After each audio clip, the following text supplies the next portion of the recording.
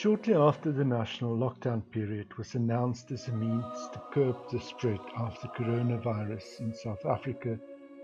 UJ Arts and Culture launched the Pandemic Project, an interdisciplinary project on the University of Johannesburg online platform.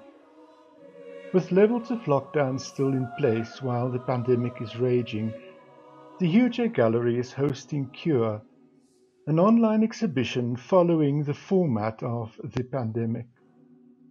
Although the title of the exhibition might hint at finding a cure for the virus, the scope of the exhibition is much broader to include the curative qualities of art, bridging the gap between nature and technology as proposed in Michelangelo Pistoletto's Terzo Paradiso, or Third Paradise. The aspect of art as cure, as restorative endeavour, serves as the main tenet of Cure,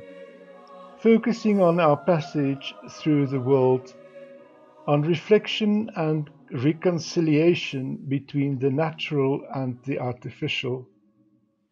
A total of 17 South African artists, all established in their own individual practice, explore and interrogate this curative aspect of art in this exhibition.